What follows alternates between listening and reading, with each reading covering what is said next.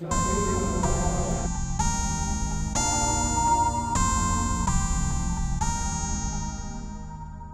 action is a priority for our member Boulé, and over the last 3 years we've been working with Young Men's Leadership Academy.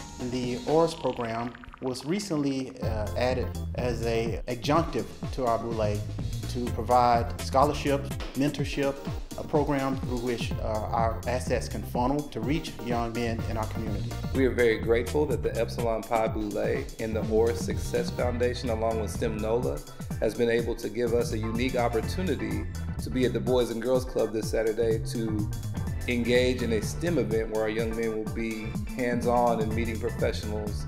We all have great ideas.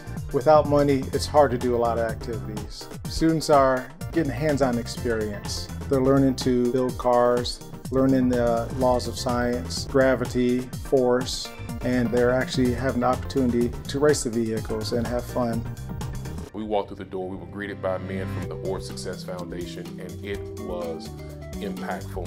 The volunteers have been very helpful. The energy in the room is unreal.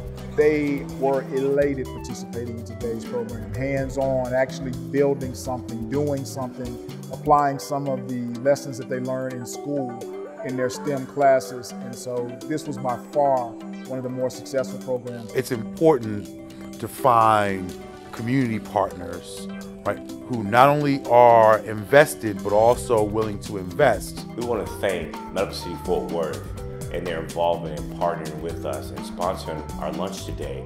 And it's their contribution to help us take these endeavors to new heights. We were proud to sponsor the lunch for this event, just to give them this opportunity to come. We look at it as giving back to our community and also providing an opportunity for these kids to learn about STEM. It was fun making it because all of my friends that I go to class with was there. I'm just thankful for the opportunity, and I know my brothers are too. Just to be here and give up our Saturday, it's well worth it, especially for our future.